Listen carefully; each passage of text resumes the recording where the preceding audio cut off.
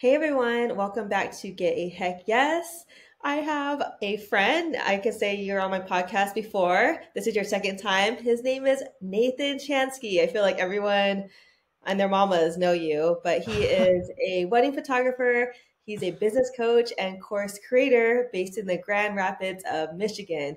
He runs a full-time wedding photography business, an education and coaching platform for top photographers, and literally one of my favorite podcasts, Passion with Purpose podcast. Welcome, Nathan.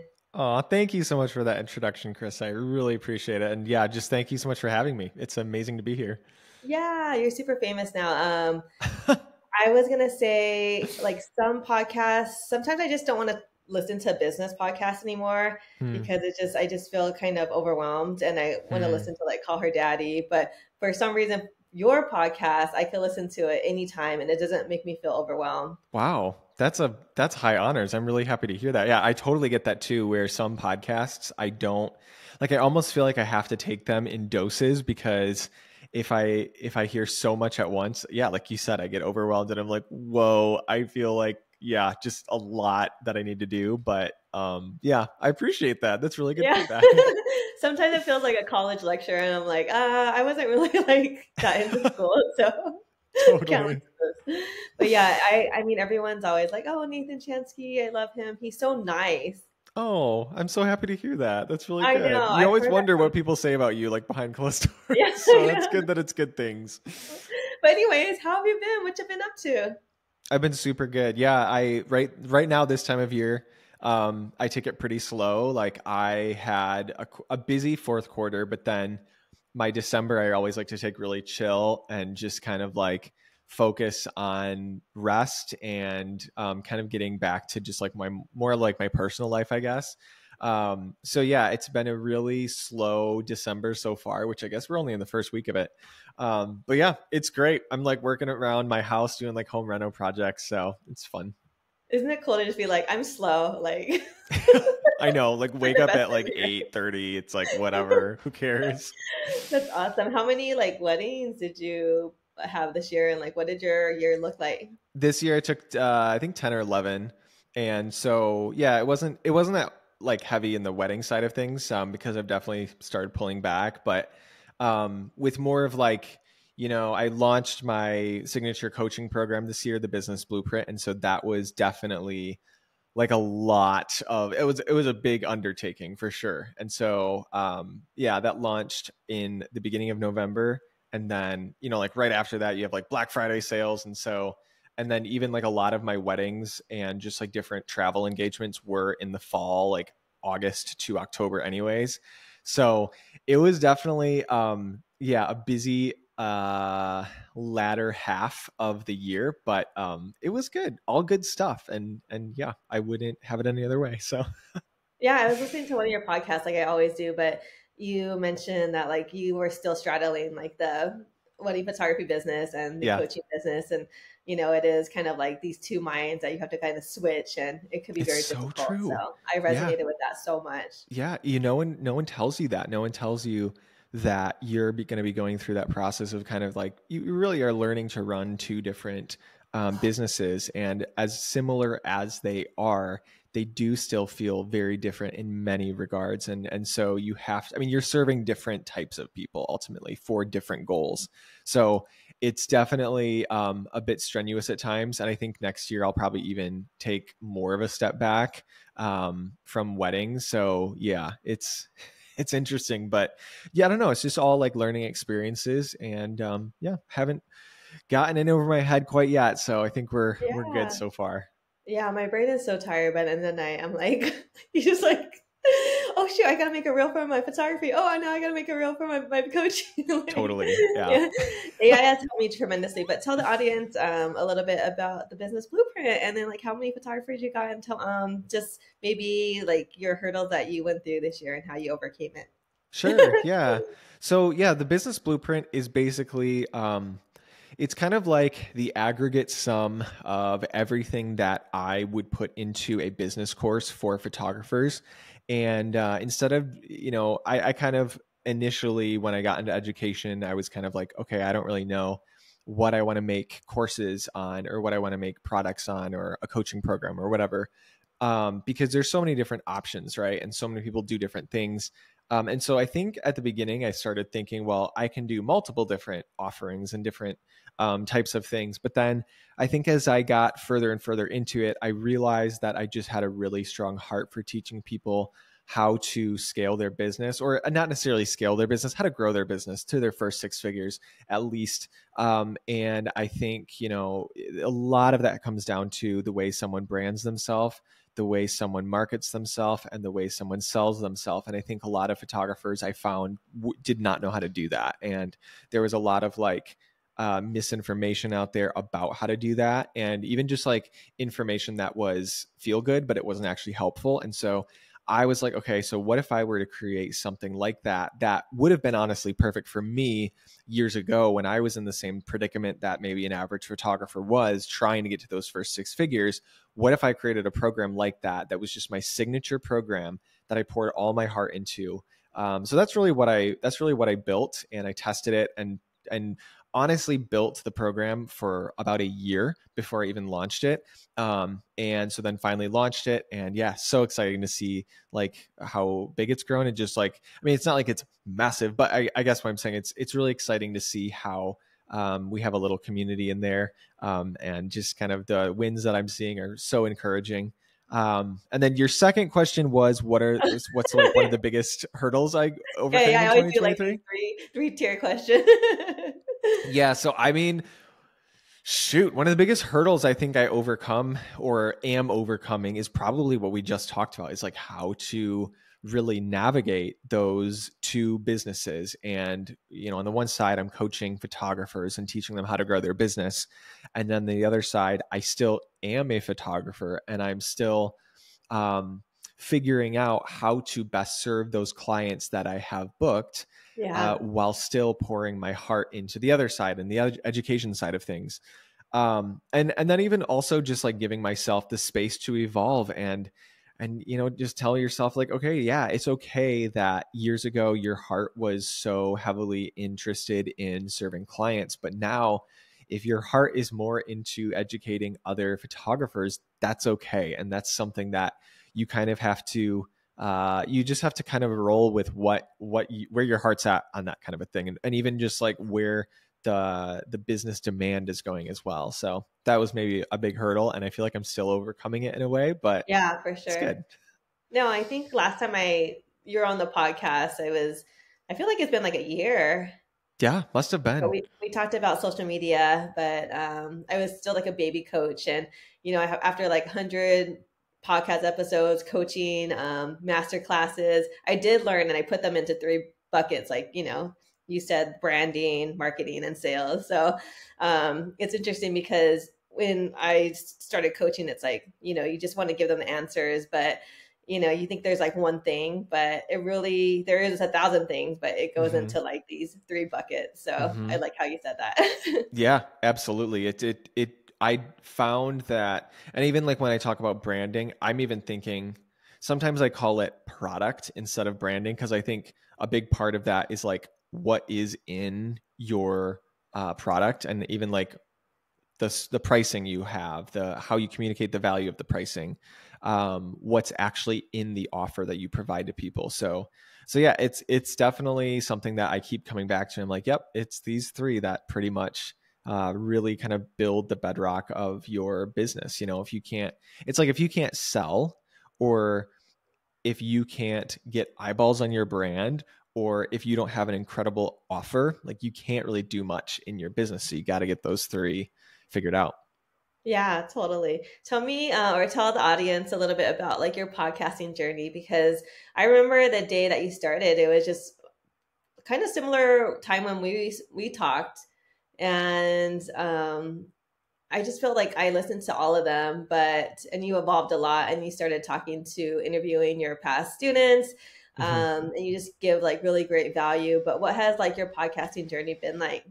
Yeah, totally. Great question. Yeah, it's interesting because I am so new to podcasting. I think, I mean, obviously I've been doing it for over a year now, probably more like a year and a half now.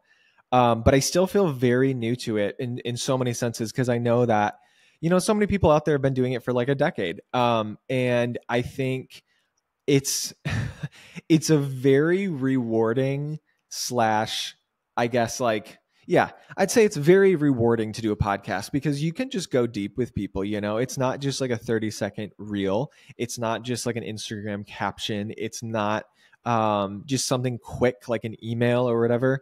Uh-huh. It's actually like a full piece of content, and it lasts for, yeah, like maybe 30 minutes or up to an hour or something like that. And so I really like the impact that I can make with the Uh-huh. podcast, more than, other forms of content, where the other forms of content are almost kind of like a hook to get people interested.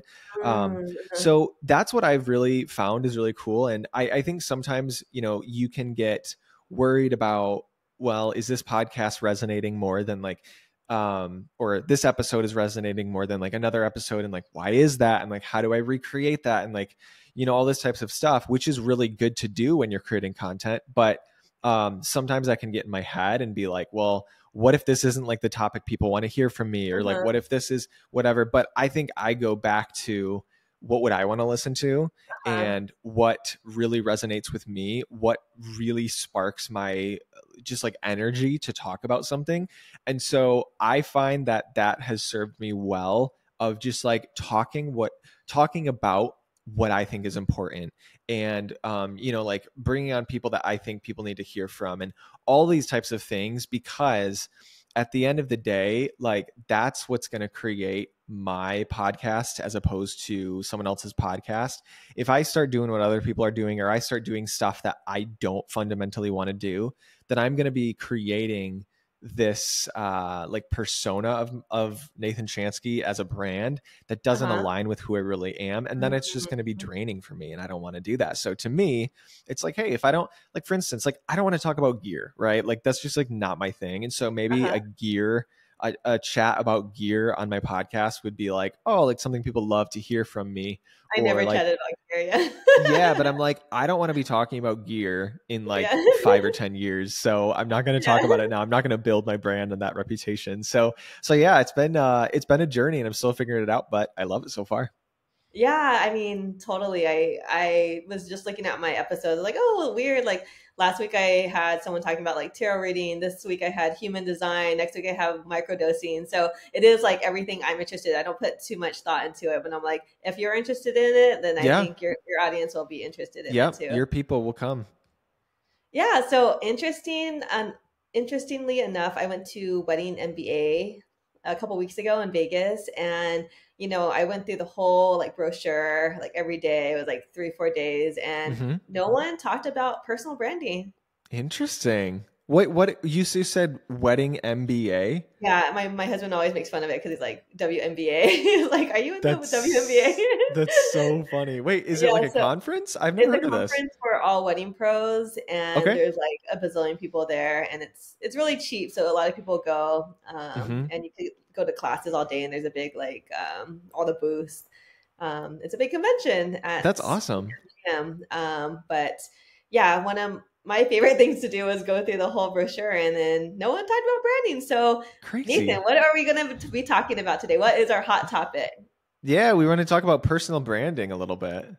And we're going to throw in some mindset because this is going to go live probably right in the new year. So we'll Yeah, talk about awesome. all of it. We'll just banter. But tell me about like your personal brand.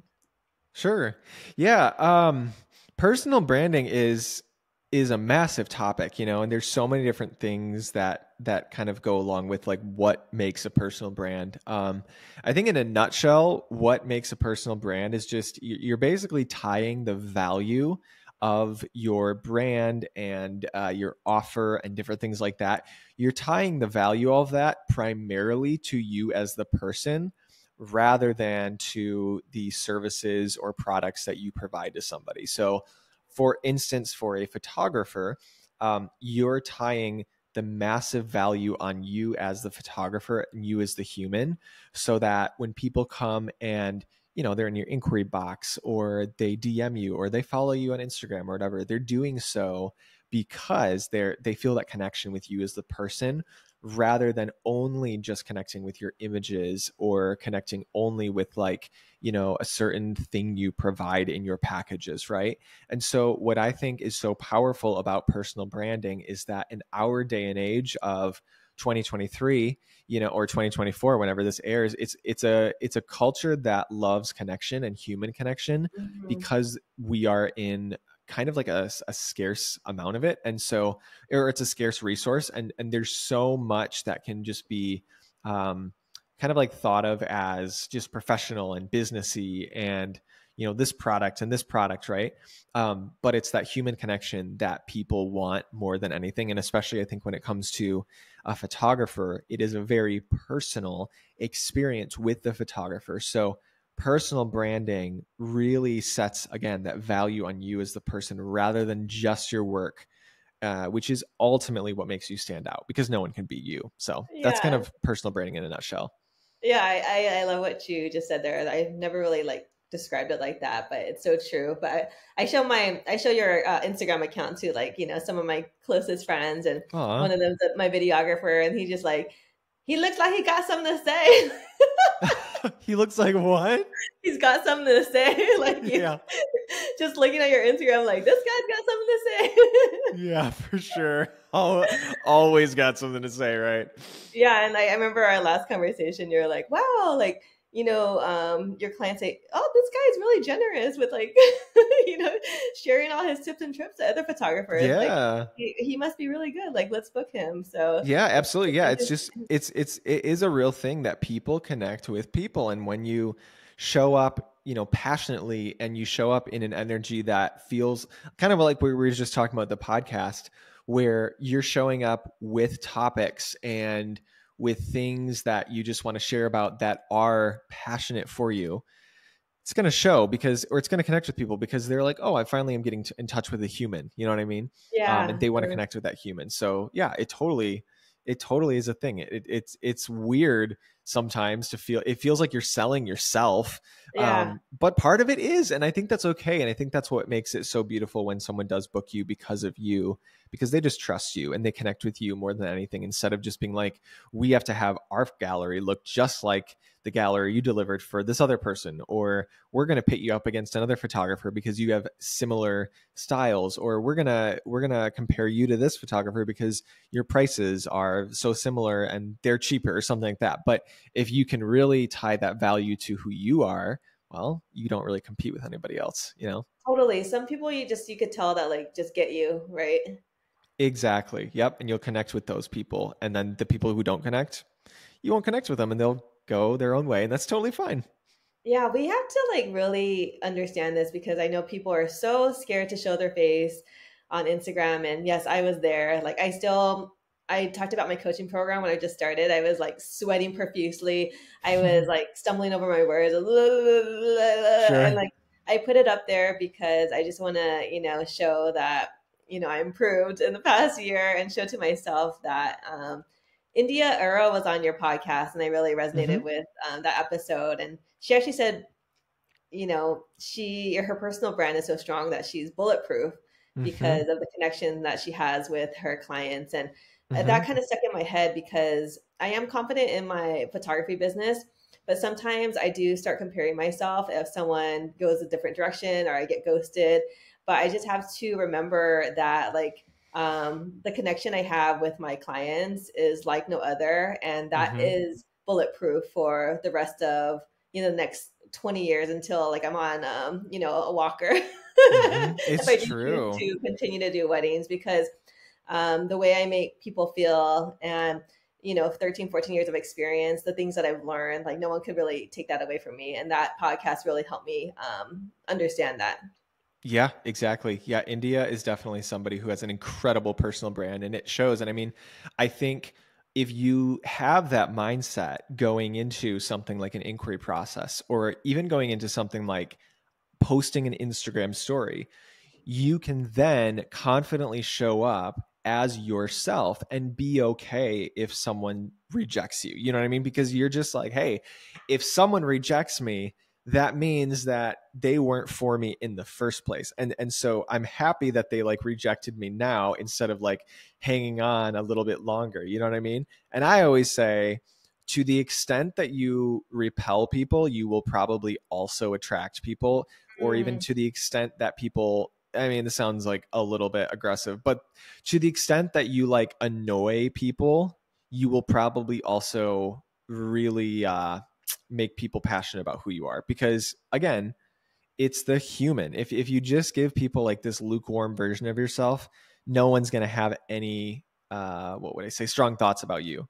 But if you give someone a passionate or I mean, this is crazy, but maybe even a polarizing version of yourself, then people are probably either going to love you or maybe strongly dislike you. And that's okay. But then you get the people that love you, and and yeah. then you're their number one. You know what I mean? Yeah, I know we talked about our last episode, like you had like a God moment when you just, were ready to like give up, but then you really like honed into your craft and became like who you really are, like Nathan Chansky, and that Mm-hmm. everyone knows and loves now. But in the beginning, like, what did it take to start just showing up every day and like posting these reels every day and like making this crazy content? It's humorous, it's so you, but I'm sure that was kind of hard in the beginning. Like, did you have any mentors, or like, did you like, are you a Gary Vee fan, or like what made you like be like, hey, I'm gonna do this full out? Yeah, that is a good question. I really didn't have any like mentor at that point necessarily. I think it just came down to me of, I guess I just had this moment where I thought to myself, I, I have to live with the decisions that I make, Mm, and I have to either reap the benefits or the consequences of my action or inaction. And nobody else does. So if I want to show up doing something, or even if I don't necessarily want to show up doing something, um, and somebody thinks a certain thing about me, that's fine, because they don't have to live with the action that I take or don't take. You know what I mm, mean? So it's like yeah, someone can think I'm cringe, someone can like hate what I'm posting, someone can just be annoyed by me, someone can be like, oh, like I don't like what you're, I don't know, whatever. They can have whatever thoughts they want to have. But I wake up every day and live the life that I live. Like they don't have to live the life I live. You know what I'm saying? So I'm mm, like, I can't afford to care what somebody else thinks of me at that point. And so I'm just going to do what I need to do to get the result that I want to get. You know what I mean? yeah, So that's really the point it came down to for me. And um, I know it sounds like maybe a little bit hyper dramatic and like cutthroat to think that way. But sometimes I think you have to get there, and you have to kind of almost like hold your feet to the fire and just be like, okay, do you want this or don't you? Because if yeah, you do want this, you'll do anything it takes to get there, mm, even if it means like posting something that feels really vulnerable to post, or just yeah, really like yourself to post. And no one's going to make you do it. And you just have to like get it between your ears that you're just going to do it. You know what I mean? So yeah, I think that's the point I came to, was just like nothing else ultimately matters in terms of what people think of me. I yeah, just need to do this for me. And yeah, and I think also, yeah, it was a big benefit to me that the Lord showed me that this is what I was supposed to be doing anyways. And mm, so I had that mm. confidence of like, okay, well, I'm just going to follow his direction, and no matter what, it's going to work out, even if I fall on my face. So yeah, it's just, you got to get to those crazy like looking down the cliff moments of like, okay, are you Mm. going to do this or not? And are you going to jump or not? I mean, you don't have to, but you got to make a call, you know? So this is kind of the point I came to. No, I love that. And I think what you said is very freeing. I talk a lot about this with my therapist. It's like, how do you not want like outside validation? But when you keep wanting outside validation, like if you get one negative comment, or someone doesn't like your post, or your friend doesn't like your post, like it could ruin your whole entire day. And it's like, Yeah. do you really want to live your life like that? Or do you want to live in like your power, your purpose, and your success? Because, Hmm. I haven't bought anything from anyone that hasn't shown their face on Instagram or Facebook. Yeah. Because why would I trust them? Hmm. So Um, true. and now, I'm saying the same thing over and over again on social media, but it feels very natural and authentic. And I don't have to be like, oh, did they like it or not? Because I know what I'm saying is like, I'm in my power. So, Yeah. so yeah.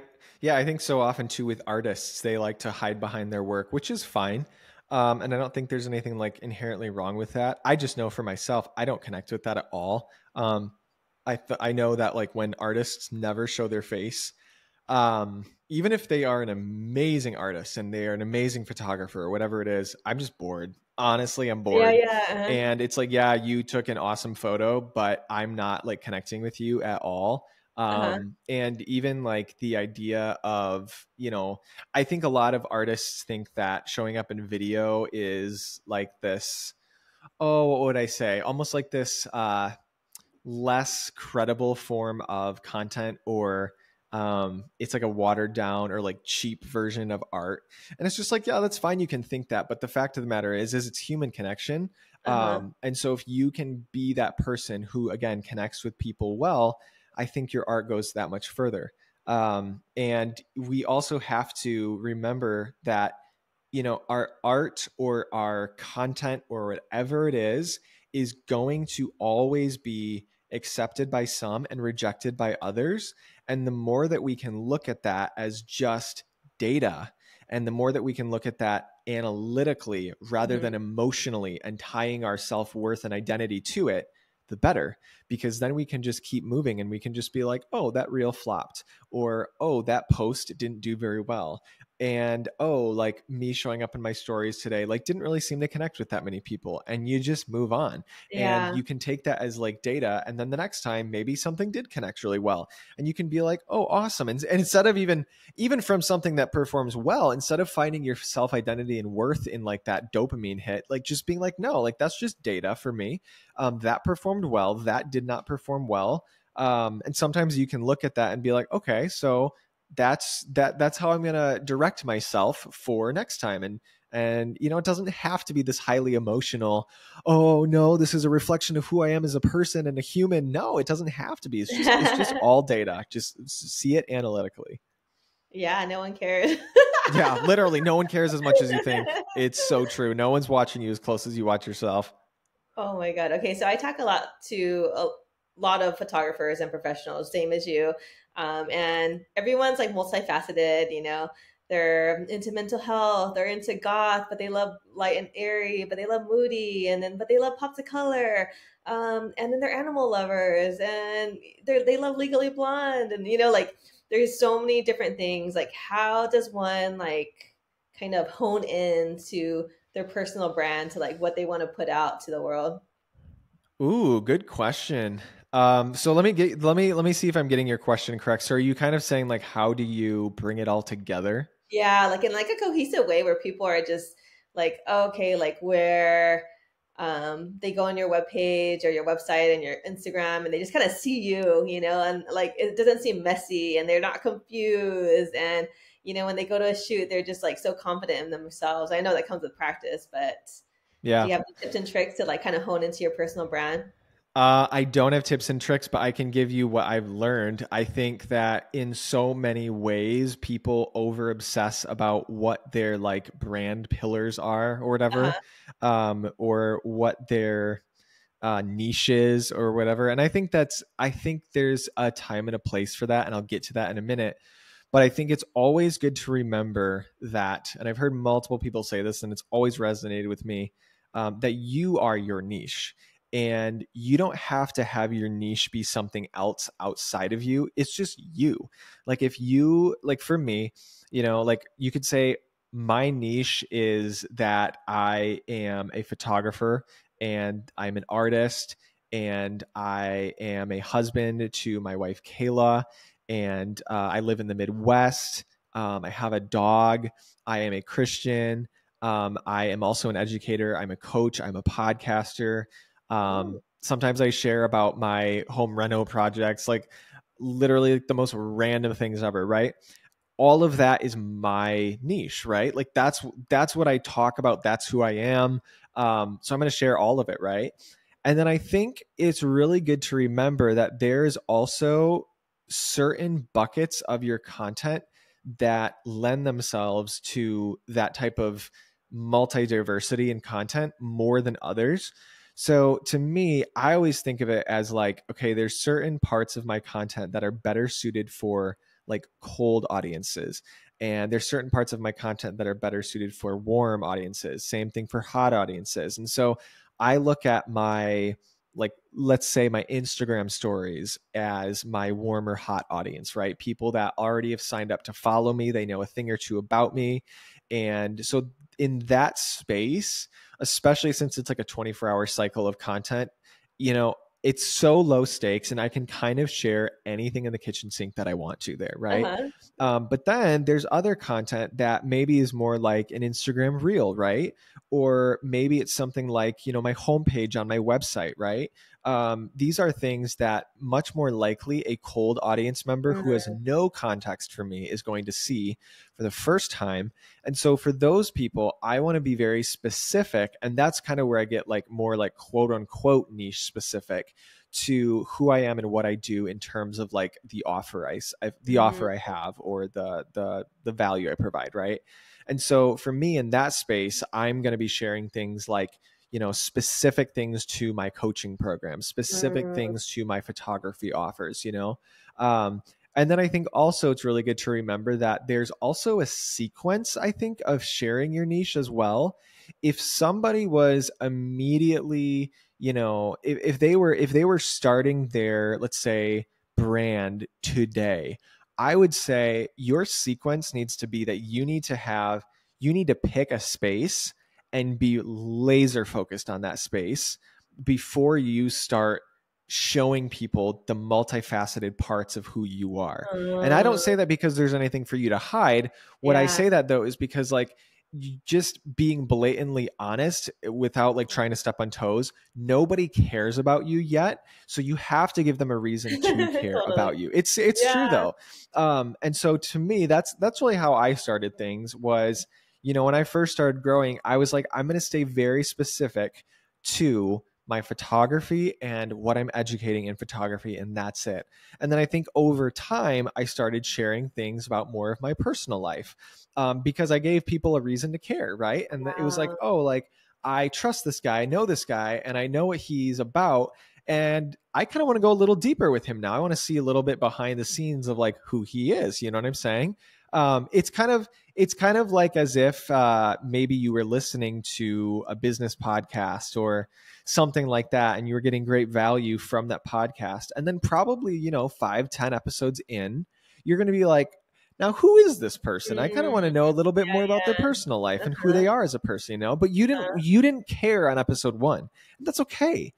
So there is a little bit a sequence to it as well. So that's kind of how I bring everything in together is that understanding that we are multifaceted and dimensional, and that's good.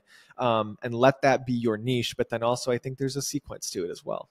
Oh, that's interesting. It is kind of like, I think what you're saying is, say someone wanted to shoot like crazy party, like, hyphy weddings, like on the dance floor, like really tap into that and like perfect it and like know everything about it, post about it, study it. Your whole brand is that and talk about it a lot. And then you can start sharing stuff about you and that like what you like to do for fun on the weekends, playing pickleball and, stand up paddleboarding and stuff. Is that Yeah, what you're trying to I say? mean, you can share all that stuff like at the beginning if you want to, but just understand that people probably won't care as much as later, and that's okay. Like you have to be like willing to kind of slug out that process of building the audience before people have a reason to kind of care about who you are as the person. But I think it will come over time, and yeah, and then you're able to just share more about yourself. Wow. Yeah, I think this is really good for people just starting out, or even if you want to refresh on your brand and you just feel like you want to tap into your personal brand this upcoming year. But let's talk about some mindset tips or anything about mindset for the new year. Like, how is your mind right now? Like, what are you doing to goal set? What are you doing to be organized next year? What are your goals? Tell me everything. Totally. Yeah, that's a really good question. I feel like I haven't put all that in a super digestible nutshell format quite yet for myself. I think as I look into 2024, but then it's also been in my mind, for 2023 as well, a big mindset that I think I really stick to, and something that I really want to kind of build into my business is longevity, Mm, and the idea that in some senses I think there's this push to grow everything fast uh, and to just rocket launch yourself into the stratosphere of business or your goals or money, whatever it is, as quick as humanly possible, and spare no expense for mm, doing so, right? I completely disagree with that. I think that in so many ways, we have to think about, like, okay, but is this sustainable? Is this a sustainable action plan? Is this a sustainable business model? And maybe even looking at a specific product, is this a sustainable product? And I think I wish people asked themselves that more.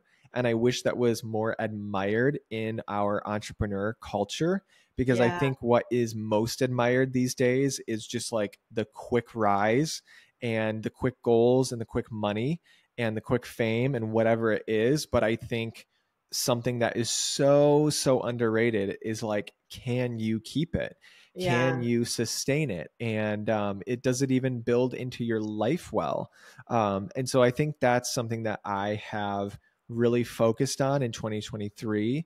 And I think I will be focusing a lot on that in 2024 as well. Yeah, I love that you say that.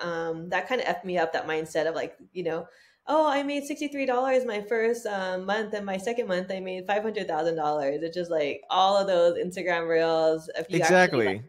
like it, you'll actually get more and more of those type of things. And it's like, okay, well, if I don't hit that 10, 20K my first year, I'm just like total like failure, you know? Yeah.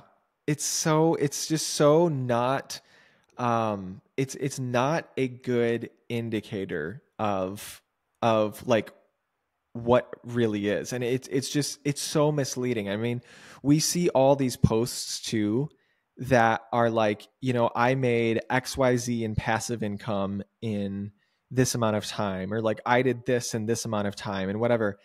And it's ridiculous because I've gotten to some of those, like, not to it's not like braggy at all, but just like I've had some of those experiences, you know what I'm saying? Like, I've had like six figures made in a matter of like hours, right? But the fact is, that is not telling the full story. You know what I'm saying? Yeah, yeah, Like, yeah. you saying that you made like $10,000 in passive income while you were vacationing in Bali over the weekend, and I'm going to show you how to do it. No, no, you're not, because that's like completely telling That's a like 7 years in the making, small. man. It's 7 years Yeah, in the making, exactly. And so it's like people have such a skewed view of what it takes to succeed in uh-huh. business. And it's just so frustrating. And so I think if we looked at it more from the perspective of like, what if I just like did whatever it takes to Uh-huh. get somewhere, and I stuck with it and stayed consistent with it for as long as it takes to get somewhere. You know what I mean? But yeah, people's attention spans are so short these I days. was just gonna say that. I was gonna say like that caused me the ADD because I was blessed to be in this industry for when I didn't even have Instagram. I'm a lot older than you, and I was like slow and steady wins a race. Like I would blog, one wedding would take me 3 to 4 hours to blog, and I would take my big iMac to my grandma's house and just blog till like 6 p.m. and like let the like sun go down, and while I could Yeah, be like at the beach yeah, playing. And now people can't even, or I'm talking about myself. I have kids, but it's like I can't even like watch like a 10-minute training because it's yeah. like my mind just like all over the Totally. place, just Yep. ADD brain. Yeah, but I think in so many senses we can. I think in a way because I have that too, but I think sometimes like if we almost limit ourselves with certain types of Content. rhetoric or certain types of Uh-huh. media that perpetuate that type Yeah. of short attention span, I think we can like combat that hopefully as That's what much I'm as we saying. Listen possibly to can. your podcast.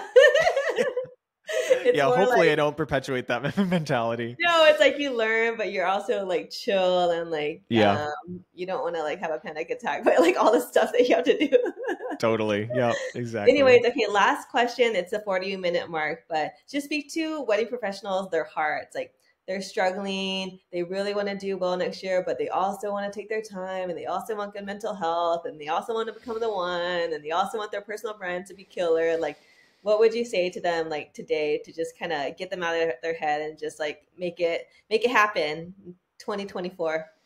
Yeah, I'd say one of the biggest things is stop comparing yourself to other people and their journeys because I think that is probably one of the biggest things. I mean, that's when I talk about that quick growth and like the reels we see and like all this type of false information. Really, we're getting that all because of competition or not competition. We're getting that all because of comparison. Um, so I think comparison is just it's just deadly and it keeps you from sticking with what you set out to do. It keeps you from encouraging yourself along the way.